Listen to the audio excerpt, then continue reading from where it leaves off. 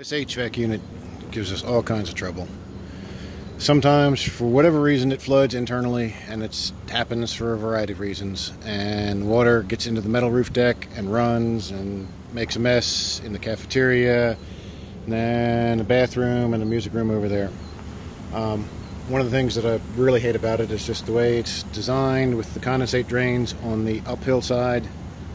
I don't like water laying on the roof anyway, but this traps water between it and the peak of the roof. And even if it was working right, the water just runs all the way down to the end of the roof, which is just less than ideal.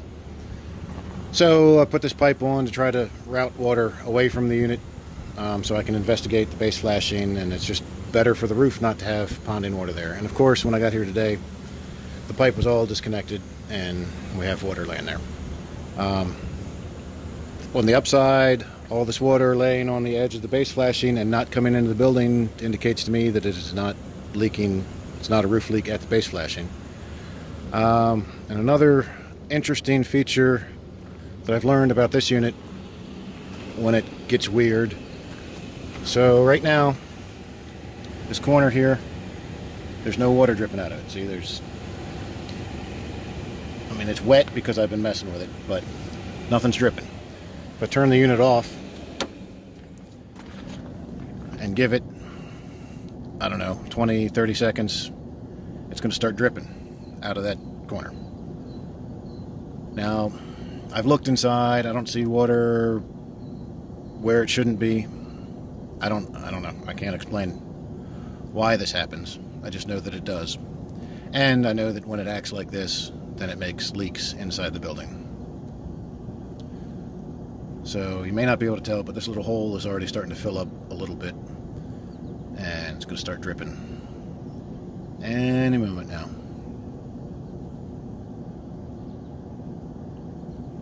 Any moment now. Oh, do you see that drip? There she goes.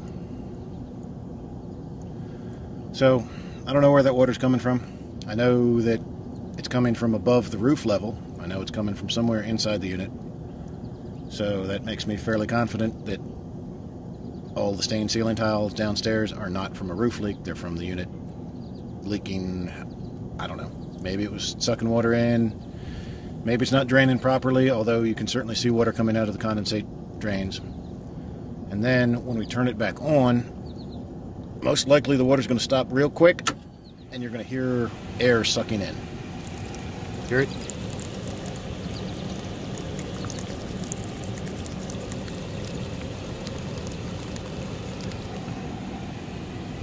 So, I don't know. Makes me even more confident that it's not a roof leak. This is inside the compartment nearest to where it's dripping. The corner it's dripping out of, you ain't gonna be able to see. It's dry in here. So, wherever that water is, it's not in here in the compartment, because there have been problems before where the whole pan here would get wet and there's a drain back in there that's not right. But it's surprisingly dry over here. Condensate pans are catching condensate like they should. They don't appear to be leaking. And again, we can see condensate coming out the drains like it's supposed to, so I don't think that's the problem. It's just got water. It's holding water somewhere where it shouldn't.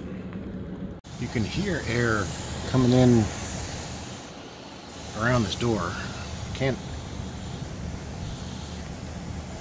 I can't make it change, but you can hear a lot of air getting sucked in. It whistles a little bit, and I mean, if it's pulling that much air in, because the roof of the unit is sloped this way, all the rainwater is going to run down, dribbling in here.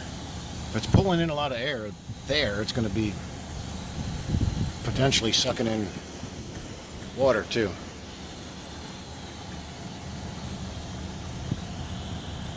Could it be that the filters are dirty and clogged and not flowing enough, so it's trying to suck in air through all the seams or somewhere else? I don't know. Because the fan is on the other side of the filters. And that's the other side is where the corner of the drips is located.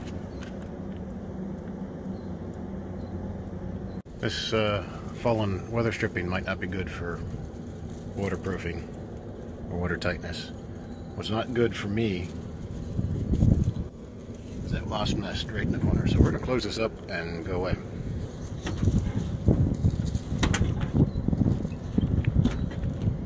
Most of the units are like that, where the condensate drains come out on the wrong side, and really there should be a cricket built into the roof in the middle, pushing water to either side of it anyway, just for drainage. I mean, it's a trap. It's going to trap water there even if it's not coming out of the unit.